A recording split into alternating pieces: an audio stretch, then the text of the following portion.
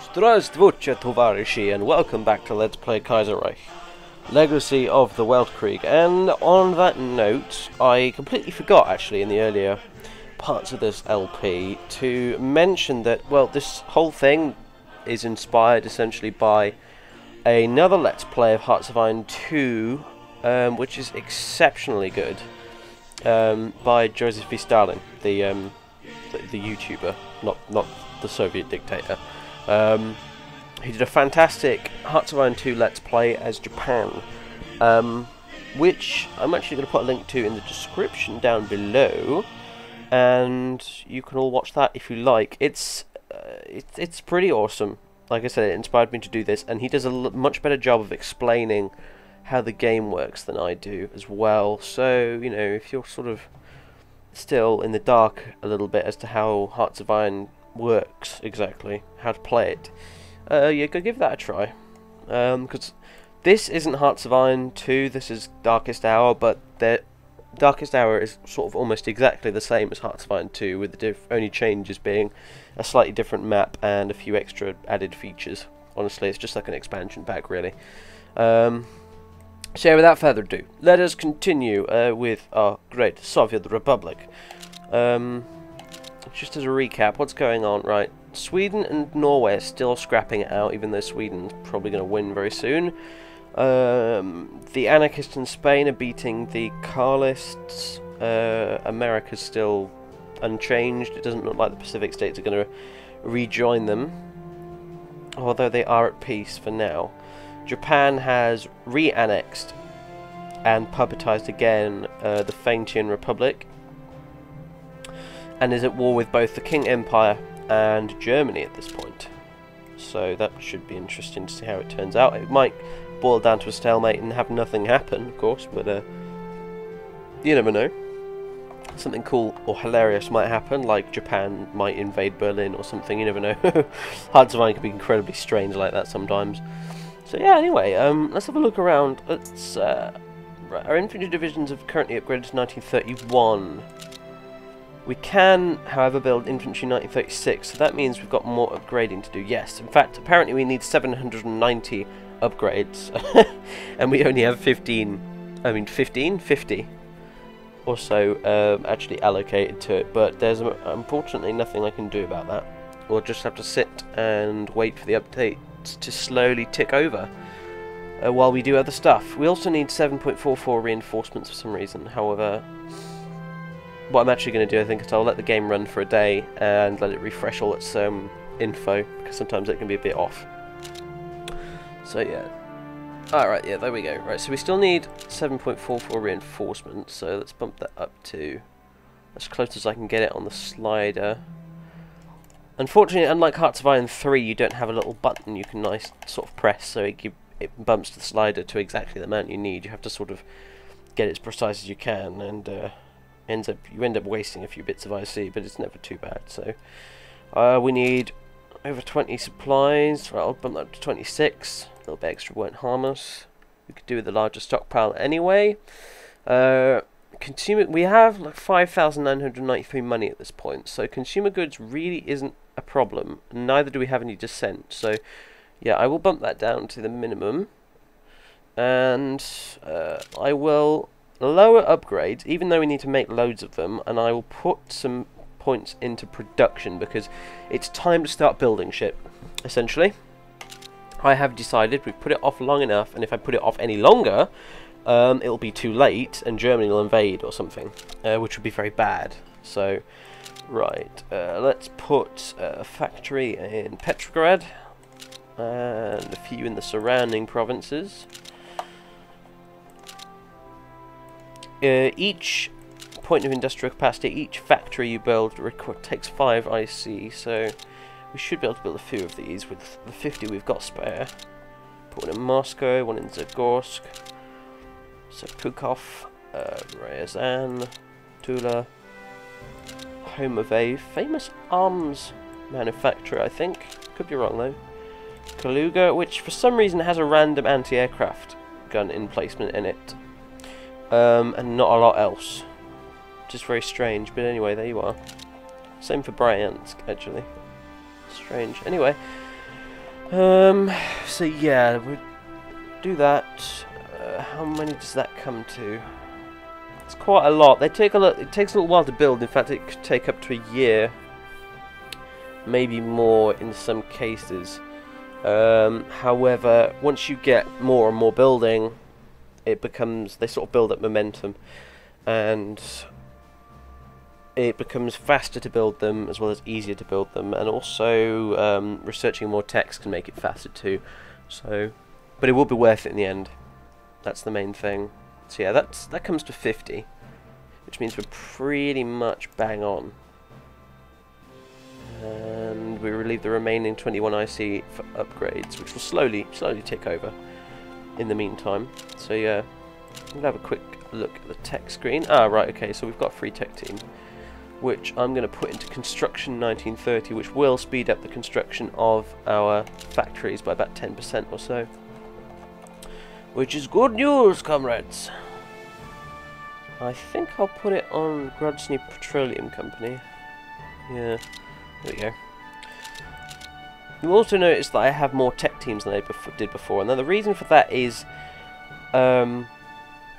through annexing other countries, and this is actually an option, and you can turn it off in the main menu when you start the game, but the way I've got it set up is so that as you annex more countries, you actually get access to their tech teams, which I feel actually makes quite a lot of sense, because historically, towards the end of World War II, the Allies and the Soviets went running around Germany looking for famous German scientists and the like to haul back to America and Russia, respectively, to help them build things like rockets and do nuclear research and this and that and the other.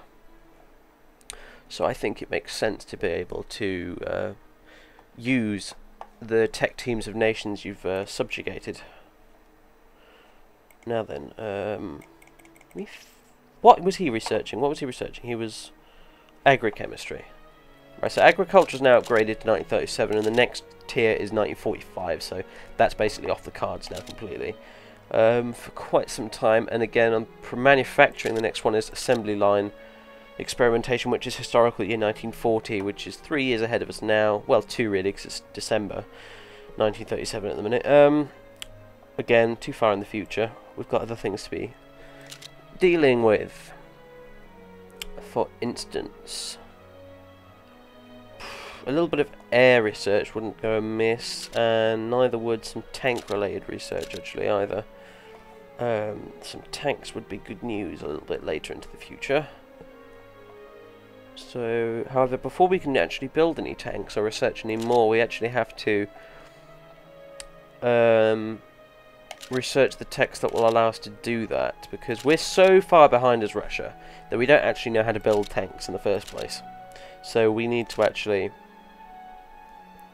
research, I think, a land doctrine which will allow us to do that. Right, yeah, we need to research large front first before we can activate armor formation, armor division formation, which will then allow us to build tanks a bit later on. But yeah, not massive concern at the moment, because we are focusing on infantry for now. So probably going to put this on aircraft. Actually no, I think I'll upgrade our artillery,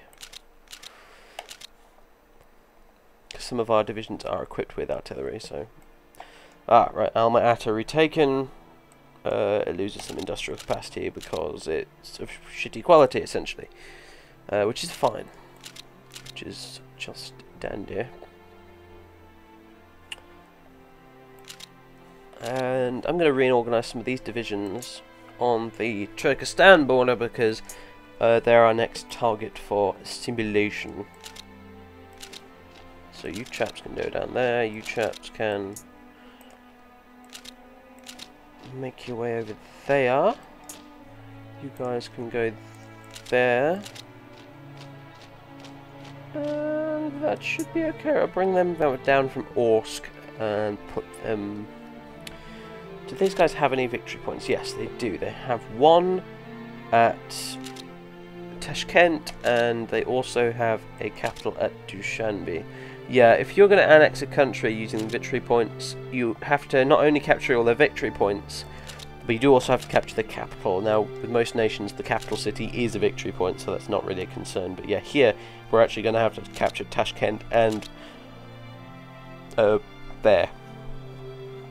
So I'm going to dump an extra bunch of divisions down here in Chimkent, who can just power on down through here to get to these different places. Though taking Dushanbe could be a bit of a pain in the arse because it's a mountain province, but never mind. Mere mountains will not stop the mighty Red Army. How's it going down in Japan at the minute? I'm actually thinking if, depending on how this war in Asia goes, if Japan starts to get really, really screwed over by like the king or even the Germans, I might actually swoop in and try and grab as much of Manchuria as I can, and maybe even Korea as well, which would be good. Nice bonus of IC, and we could probably puppetize Korea and turn it into a People's Republic. Add it to our list of allies. Rear area supply dumps. Good news. Can he research? No, we've got to get People's Army before we can have a large front. You can research early hospitals instead, I think. Do you have anyone with medical skill? No, we don't. So we'll just have to settle for...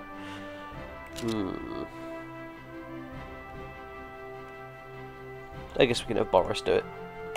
Boris Shabozhnikov.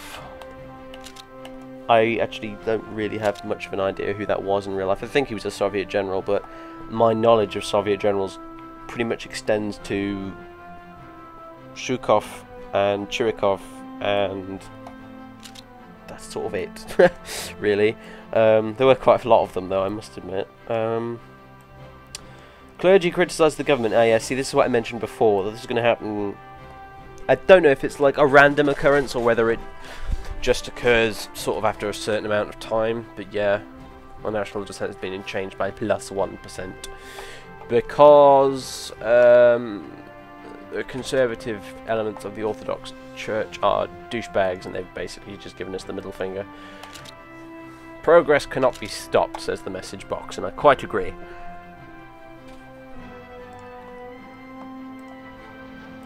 What do we have Air Force wise anyway? We have tactical bomber wings, interceptors, some more interceptors. Our non-aggression pact with Finland has expired. Oh my dear. Oh my goodness. Not that I really care, because I don't honestly think I've ever had Finland invade me as the Soviet Union or Russia or whoever on this game. I think their independence is guaranteed by Germany anyway, so I wouldn't want to kick anything off with them, even though they do have one or two provinces I'd quite like. But yeah, no, it's not a big deal. Not a big deal at all. It's quite a pain, actually, if you go the Civil War route, actually, when you're playing as the Communists, because the Finns swoop in and take a whole bunch of lands up here and stuff, which could be a real pain in the arse. Oh, a policy can be changed. Right, okay. So, we shall move it a point... I've noticed we have quite an open society, actually, which is odd. Which means our descent grows a hell of a lot faster, actually. Although the descent in occupied provinces, so provinces we take from the enemy, is a lot lower, which I suppose is quite good. Does negatively affect our army counterintelligence, though? I think. No mind, I'll just leave it as it is. We'll be apparently we're incredibly open, sort of. Well, we're not democratic, because like the slide at the top here says we're authoritarian, but we're very open. Which I'm going to be honest, doesn't make a whole lot of sense, but whatever. Fine. I'll leave that as it is, since it doesn't really make much of a difference either way. I think I will move Hawk Lobby 1 over, though, since we're quite close to Dove Lobby for some reason. Despite the fact that we went for the Berserk Trotskyist route. So I would have thought it'd be quite